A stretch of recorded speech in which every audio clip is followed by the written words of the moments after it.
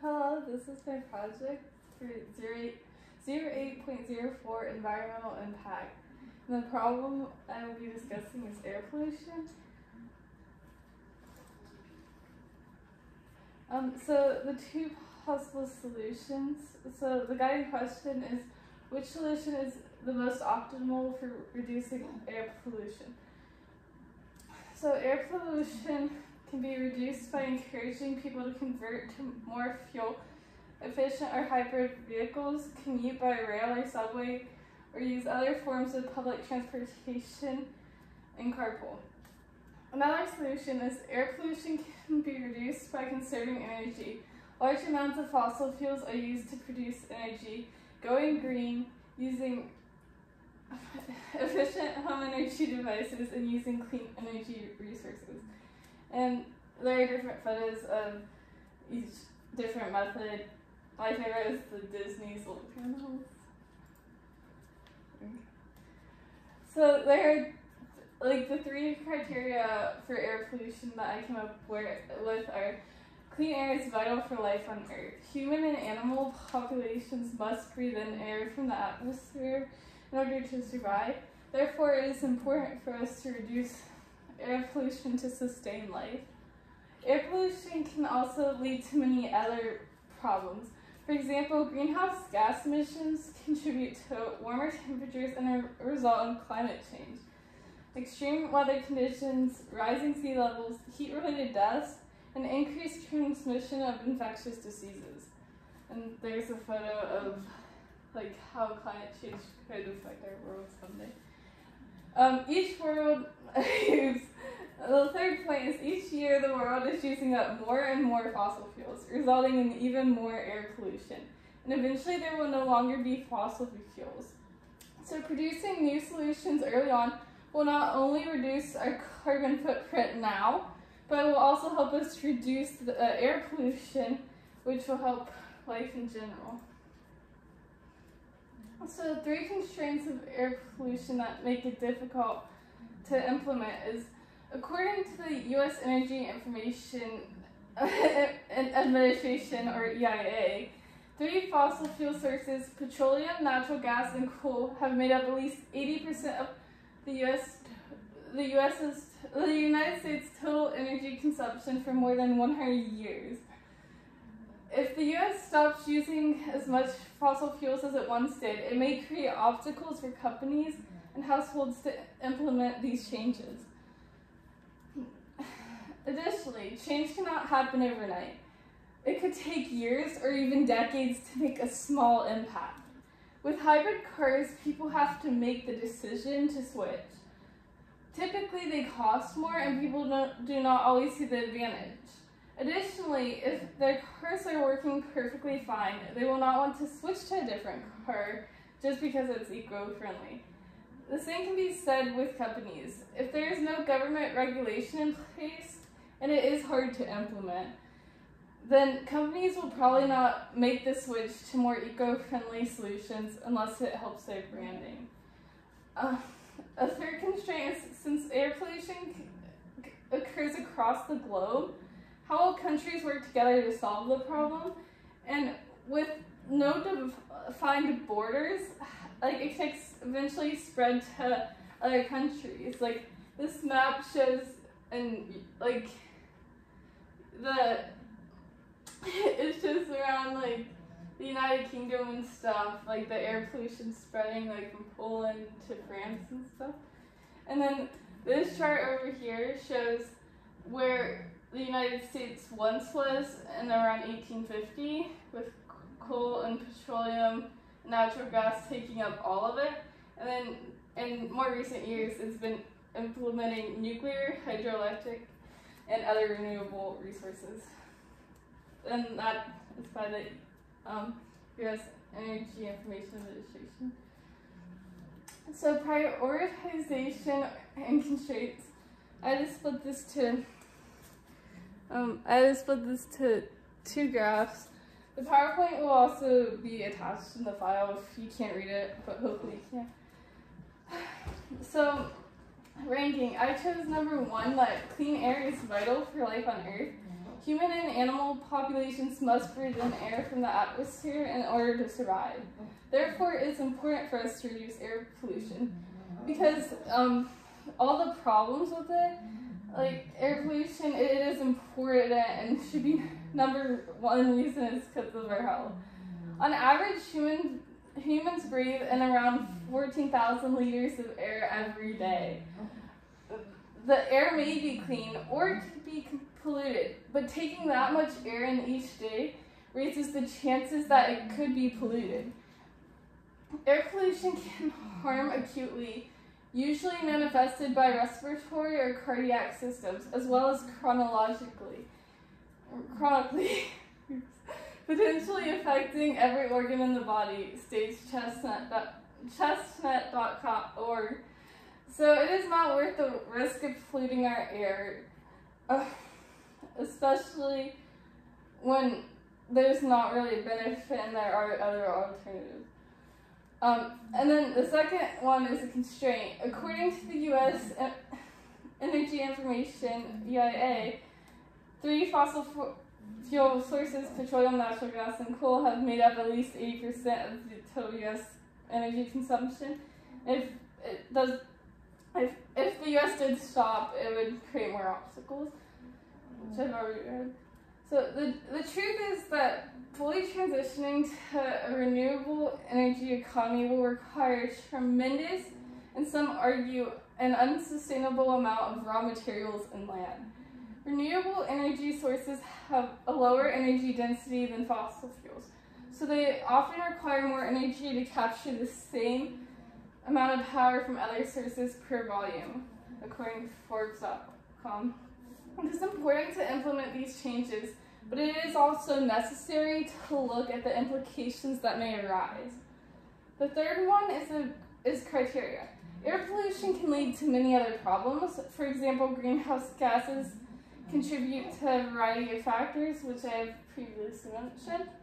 According to greentumble.com, an estimated half of Americans, or around 150 million people, live in areas where the air quality doesn't meet federal standards. Air pollution can lead to many issues, and the fact is that over 150 million Americans live in places that don't meet the federal standards, and that is an alarming fact that must be taken into consideration when looking at alternative ways to reduce air pollution. Okay, rankings 4 through 6.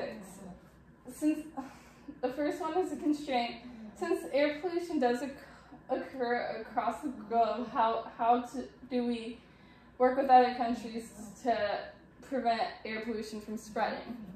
So the United States Environmental Protection Act, EPA again, works with Mexico and Canada, which are our closest neighbors, as well as North America, other continents, and international companies to examine, research, and negotiate new ways of dealing with transboundary flows of pollutants.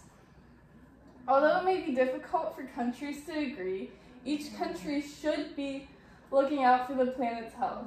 The EPA has many initiatives, including the U.S.-Mexico Border 2020 Program, U.S.-Canada Air Quality Agreement, and North American Commission for Environmental Cooperation. Number 5, criteria. Each year, the world is using more and more fossil fuels, making air pollution even more prevalent. So, it is important to reduce air pollution. The reason for this is, as of BP's 2016 statistical review of world energy, it is estimated that roughly 115 years of coal production, 53 years of oil, and 54 years of natural gas until our resources are depleted. With growing populations and climate change, it is difficult to gauge if this number is even remotely accurate, but it is scary to think that it could be nearly gone in a century, what we rely most on. Number 6, change cannot happen overnight. It is a long process. However, the United States has been working since the 1970s to conserve and reduce air pollution in the atmosphere. And although the work that the EPA is doing is amazing, regulation does take time. America's reliance on fossil fuels is still great even after almost 50 years of having this agency. If we stop our emissions today, we won't go back to the past. If greenhouse gas emissions are eliminated quickly enough, though, within a small number of decades, it will keep the warming manageable and the Paris Agreement goals could be met, and it would slow the change and allow us to adapt. Although it takes time to implement these changes, it is crucial for us to act fast to reduce the effects of air pollution on our atmosphere. Strengths and weaknesses with respect to the criteria and constraints. So the solutions are fuel-efficient and hybrid vehicles and other forms of transportation, or air pollution being conserved through fossil fuels. Both are great ideas. The first one is relying on hybrid vehicles, which is good because transportation accounts for nearly 28% of emissions, and it is the majority. The weakness, though, is that transportation is not the sole factor. There are major corporations that also release harmful emissions into the air, and there is little to do to prevent or reduce it. The barrier for this is getting people to start buying and switching to eco-friendlier vehicles or alternative methods of travel. Not everyone is going to be willing and able to make the switch. Whereas reducing reliance on fossil fuels, which electricity is a big component of that, it accounts for 27% of our emissions in the US. Although it is not the only factor as well, it is easier to implement actions like legislation to try to lower the emissions. Transportation and corporations will release emissions not caring about the lingering effects, which it is difficult to change, but it is possible. And then one of the largest barriers about making more efficient energy clean and renewable is that it will cost more at the beginning. People will simply not be willing to pay what it takes to have clean renewable energy because people are already so dependent on fossil fuels. However, it is good for it to switch to renewable energy. The optimal solution. Of the two options selected, reducing fossil fuels by energy-efficient methods will have the most significant and immediate effect on air pollution. Much of the air pollution today comes from electrical emissions from burning fossil fuels, coal, and natural gases. Reducing the burning of these harmful products and introducing alternative ways of energy will reduce air pollution and hopefully slow down the effects of global warming. And here are my sources. And some closing remarks. One person can make a difference. In fact, it's not only possible for one person to make a difference, it's essential that one person makes a difference. And believe it or not, that person is you. Burning fossil fuels is like breaking up furniture to feed to the fireplace because it's easier than going out to the woodpile, Theodore Roosevelt once said. The environmental crisis is a global problem and only global action can resolve it, Barry Commoner once stated. Each one of us can make a difference. Together we can make change, Barbara Molosky said. The end.